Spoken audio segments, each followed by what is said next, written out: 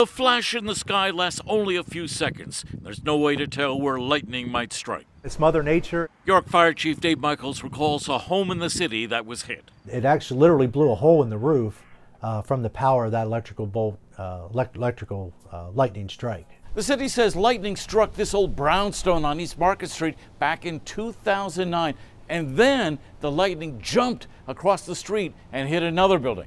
Lightning rods are still in use on many older buildings, but this electrical contractor says more modern buildings are equipped with household surge protectors that connect to your breaker box. If anything would get hit, it takes the full hit and kills the shock going, or the surge going into the house. Without that protection, your electrical appliances may be toast. Get pretty bad. In York County, Ed Weinstock, News 8.